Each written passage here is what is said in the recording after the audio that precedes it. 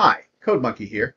Now, normally when I want to access either functions or variables from a different scene, I'll write a class that will contain that functionality and then either reference the class or make a new class in a new scene. However, if you do need to get something from another scene, it's very easy to do, and I'm going to show you how to do that now. So let's get started. Code Monkey, get up, get coffee. Code Monkey, go to job. Now, there will be some times when you've written a good section of code in one scene, and then all of a sudden you realize you need that in another scene. So how can you call a function that's in one scene from another scene?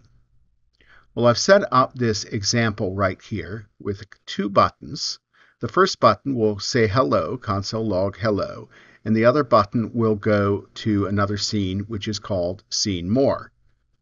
Scene more has one button, and on that function, get from main, we're going to try to access say hello over here in scene main. So let me show you what I have so far. We push the blue button, it says hello. Push the green button, go to scene more. Press the red button, it calls the get from main function. So that's where we need to write the code to get that. How do we do that? Well, let me set up something for testing real quick. Window, my scene equals this. And what that's going to do is expose scene more to the developer's console.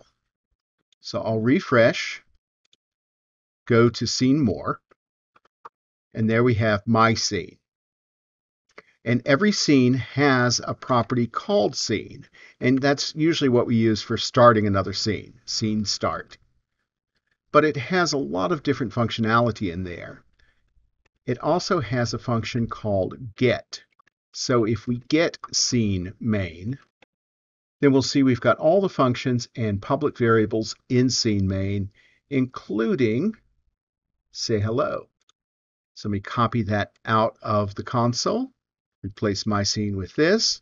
This scene, get scene main, say hello. So go to scene more,